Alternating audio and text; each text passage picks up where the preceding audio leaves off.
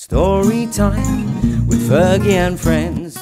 Hello, Mum. Story time, Fergie and friends. Mums, dads, aunts and uncles, granny, grandpa, and children too. It's so exciting because here we have Joe, Todd, Stanton, and the Secret of Black Rock.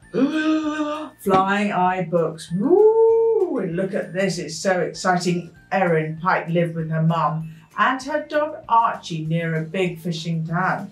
She longed to go out to sea, but it was too dangerous because of the legend of Black Rock.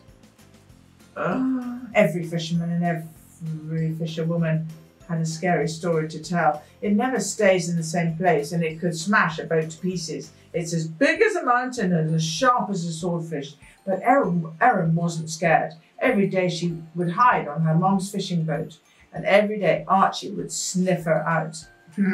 At night, she would wait for her mum's safe return, hoping she might catch a glimpse of the mysterious Black Rock.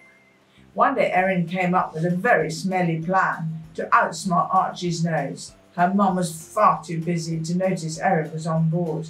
As the day got later, a fog appeared, which got thicker and thicker and thicker until Erin couldn't see past the end of her nose.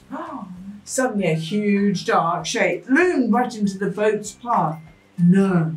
The boat turned wildly, and as it swept back into the fog, Erin disappeared into the sea unnoticed. No. She desperately tried to swim up, but the more she tried, the more she sank. Deeper and deeper and deeper until everything went black. A deep and terrifying rumble echoed around her. Ooh. Black Rock woke up. Woke up? The Black Rock woke up. It picked her up out of the water. Erin could see that it wasn't just a rock. No, it was a huge living creature surrounded by hundreds of different types of fish. So that looked like Black Rock's hair there, don't you think? So well done, Erin.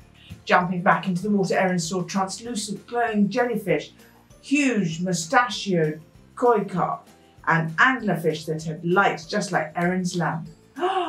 She could also see scrapes from lost boats, tangled fishing wires, and a huge sharp anchor. Erin realised she had to tell everyone the secret of Black Rock.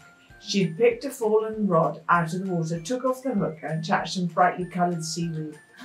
Yes, she cast her line into the sea. The fish followed the seaweed and Black Rock happily followed the fish all the way back to shore. Back home, Erin tried to explain how Black Rock had saved her, but no one would listen to her properly. I know, it's always the way, no one listens, really, do they? We should teach more listening. Later that night, the adults were plotting to destroy Black Rock. They now believed it was a monster. Erin had to do something. No! She rowed out as fast as she could, but the boats were right behind her. They had metal claws and drills that could take the rock apart piece by piece.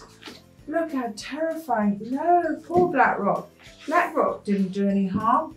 As the first claw was about to crash into the rock, Erin jumped up onto its nose. The whirring and chugging came to a sudden halt, and as it did, one by one, the creatures that lived on Black Rock swam up to the surface. Come on, creatures! In the moonlight, the sea lit up. The fishermen and fisherwomen had never seen such a beautiful sight. In that moment, they saw how wrong they were. Black Rock wasn't a monster, but a home to all these amazing creatures. After that night, the Pikes built a small lighthouse on Black Rock so it would always be safe from passing ships. Very, very clever. And well done, Erin. Well done, you saved the day. This is a lovely story. Well done. With Fergie and friends. With Fergie and friends.